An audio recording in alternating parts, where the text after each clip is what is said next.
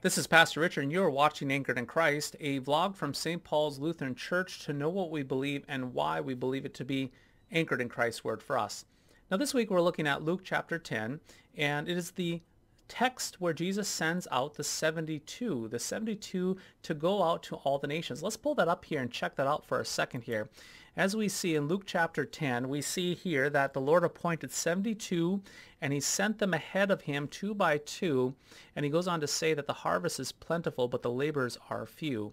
Now, there's a couple things we want to point out in this text when we teach it to others, especially our Sunday school children, and that is this, the 72. Why the 72 here? Why on earth are there 72? Well, that dates back to Genesis chapter 9. If you can recall Genesis chapter 8 to 9, in that section there is the story of Noah and that great flood. And after the flood, we see that there are 72 nations. There's 72 descendants of Noah that come forth.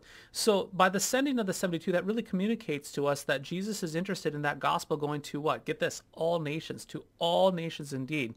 And that is the beautiful thing about our gospel message, the proclamation of this word.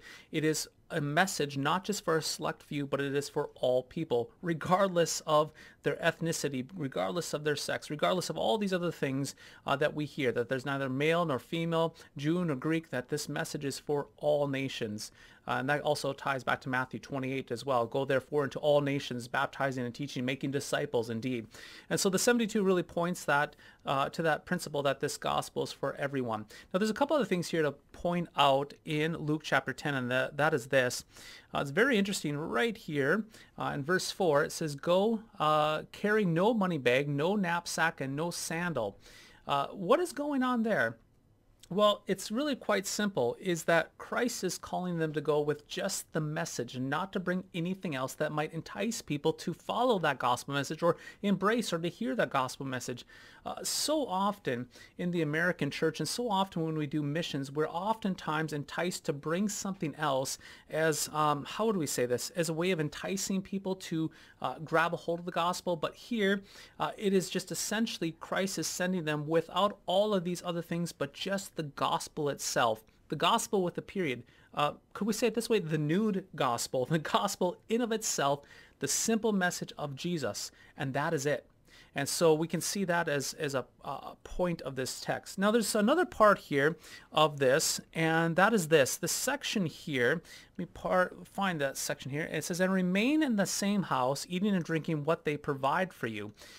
So we also hear this when Jesus sends the 12 disciples. He says, when you get into a town, stay with the house and don't move around. In other words, think about this. In other words, don't use the gospel for your advancement, materially speaking. So it would be very enticing to come into a town, proclaim the gospel, and then be at a house, and then somebody else says, hey, you know what? I hear what you're proclaiming. Come over to my house. I have actually a bigger bedroom for you to use, and I have more amenities that you can be taken a part of. And then we can then use the gospel as a stepping stone to advance in our comfort and advance in maybe that society. And so then the gospel can be perceived as something that a disciple is peddling to increase his social agenda or increase his comfort levels. So again, Christ is sending out 72 to all nations.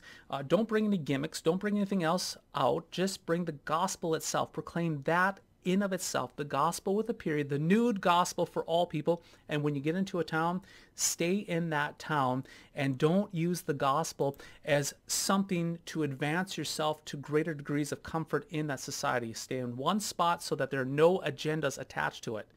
So when we teach this to our youth and we contemplate for ourselves, we see, again, the gospel is for all nations, the gospel alone with a period, and not using the gospel for an advancement of the missionaries being sent out. It's very, very simple, but yet very profound to think about. So I hope that helps as we contemplate this, and we'll catch you next time.